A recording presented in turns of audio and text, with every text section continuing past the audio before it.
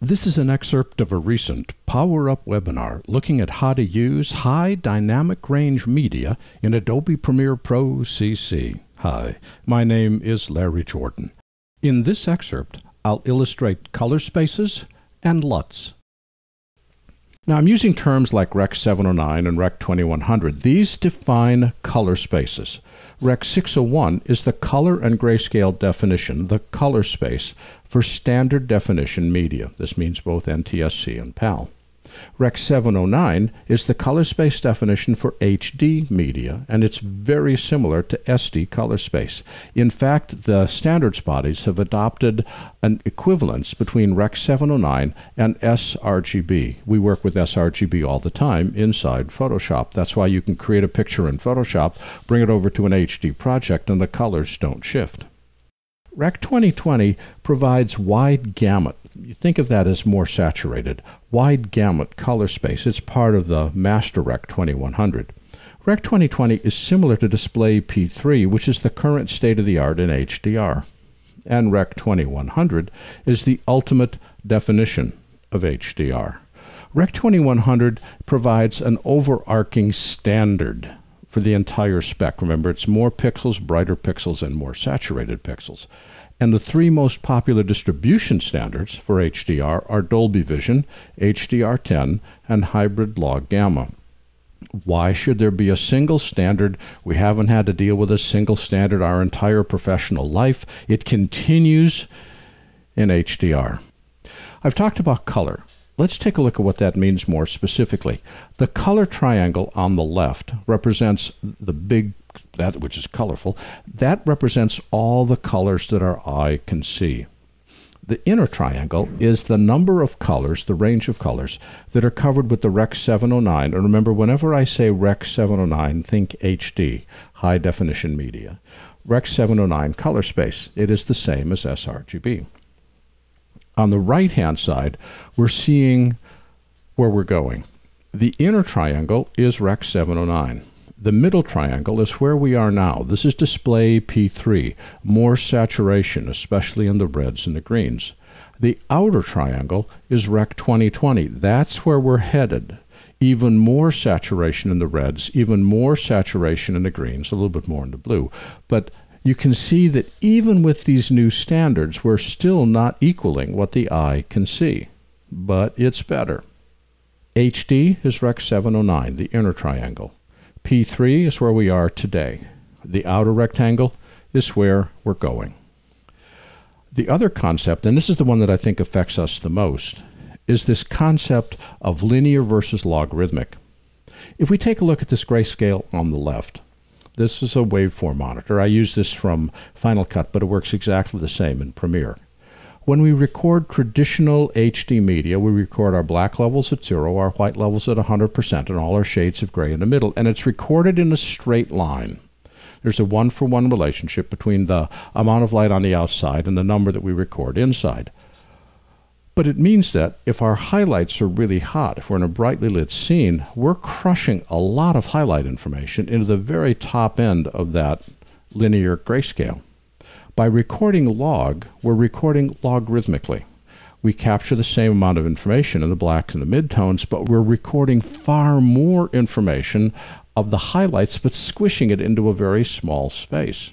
Now, when we open a log file inside an NLE, it has a very washed out look because we've captured this visual information from the point of view of the sensor. When we decode the log file and move it from 0 to 100 scale at which we recorded it and stretch it out so it becomes HDR, we're able to unpack all of that grayscale information and provide highlight detail much greater than we would ever be able to see inside a standard HD image. But it does require a color pass. With linear grayscale, I can shoot it and put it on the air seconds later. With log or raw files, I can shoot it. I have to take it through a color grade to unpack all that grayscale information, properly place it within the spectrum of my project, whether it's HD or HDR, so I can make it look pleasing to the eye as opposed to pleasing to the sensor. The advantage is we get much more highlight detail. We keep more of the shadows. The disadvantage, we got additional processing, not just in terms of the computer, but in terms of our eye to go through a color grade to make this look good. Part of the challenge is trying to figure out how to map the numbers that are captured by the sensor into an image that we see by the eye. And a tool that's very useful is a LUT, called a lookup table. This converts pixel values in our image. Remember I said that the raw data which is captured by the sensor is stored as a number. Well, the lookup table provides us a conversion from the number captured by the sensor to the number that we want to have associated with the image. The cool thing about LUTs is that they're non-destructive. They can be changed at any time, and it's designed to get you close to your look, then allow you to tweak each shot as necessary using standard color grading tools. Let me give you an example. Here's our source image, recorded in grayscale, and it's just a series of numbers where each number represents a pixel in the pixel grid. If I take it to the table on top, notice the number 8, the number 8 gets converted to color 24. The number 15 gets converted to color 10. And I have this conversion table that takes the numbers on the left and converts them into an image which is principally shades of brown, a little bit of green. But if I take it to the bottom lookup table, the number 8, instead of getting converted to color 24, gets converted to color 47. My source numbers are the same, but the end result is an image which is yellow and pink. Now, I grant you, these colors have got to be some of the ugliest colors I have ever used in my life. I cannot believe I'm showing them in public, but the concept is that all I have to do is to change this table in the middle, and I can take my source image and translate it into totally different looks. And the nice thing is, LUTs don't require rendering. I can change the look instantaneously. My source image is not affected, but the end results are radically different. This was an excerpt of a recent Power Up webinar looking at how to use high dynamic range media in Adobe Premiere Pro CC. For the complete version of this online training, please visit my website at larryjordan.com/store and look for Webinar 274. By the way, when you need to stretch your training dollars, membership in our video training library saves you money and time. You can access all our videos for a low monthly price of only $19.99. That's more than 1,900 movies, hundreds of hours, on a wide variety of subjects.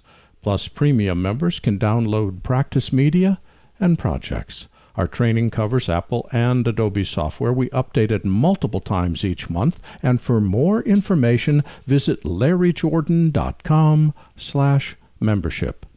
And thanks.